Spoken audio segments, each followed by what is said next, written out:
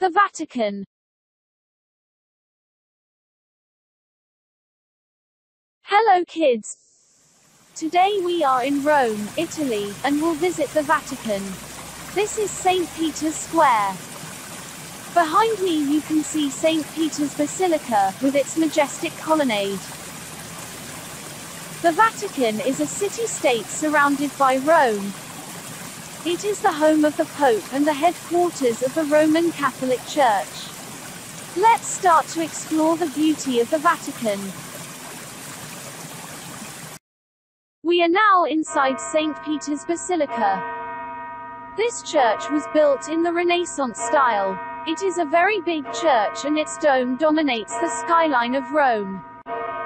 In fact, it has one of the biggest domes in the world and it was designed by Michelangelo.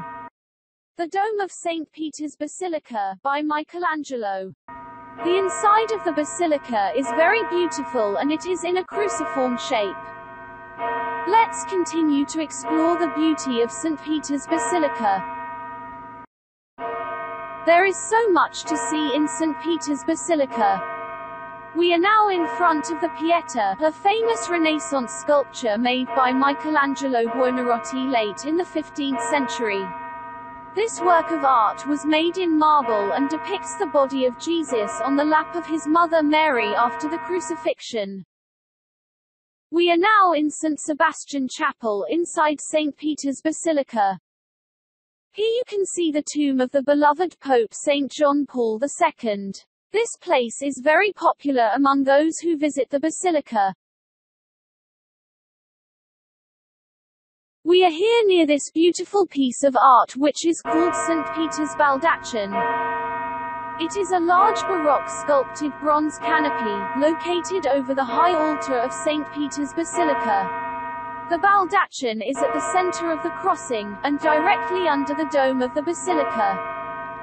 It was designed by Gian Lorenzo Bernini, and it was intended to mark, in a monumental way, the place of St. Peter's tomb underneath. Under its canopy is the high altar of the basilica. The Vatican Crypt is an underground complex in St. Peter's Basilica where many papal tombs are found. It is a very sacred place for Christians. Now let's go visit the tomb of St. Peter. St. Peter's tomb is found in the necropolis, a site under St. Peter's Basilica that includes several graves. According to Vatican authorities, this structure have been built to memorialize the location of St. Peter's grave.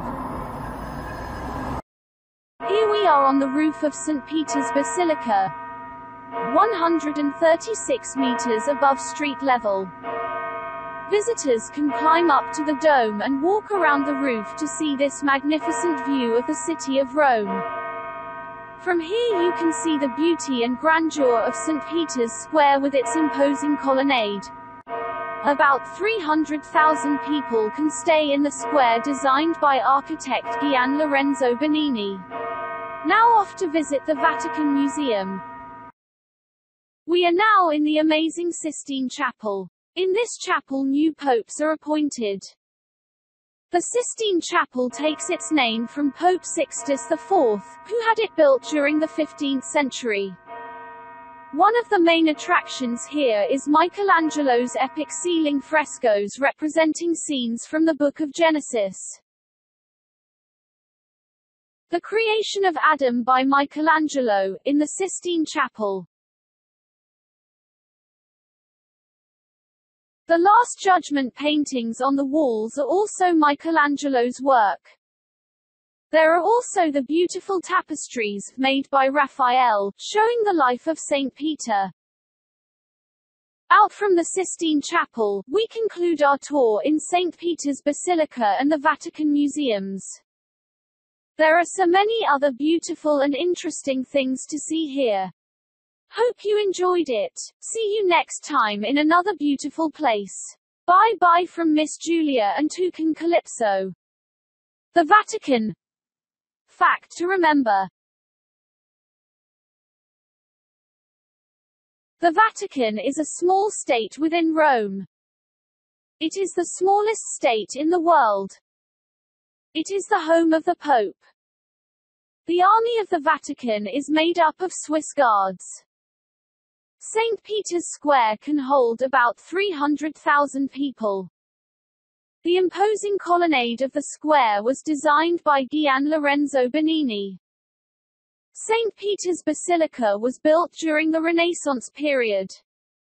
The basilica has one of the biggest domes of the world, designed by Michelangelo Buonarroti.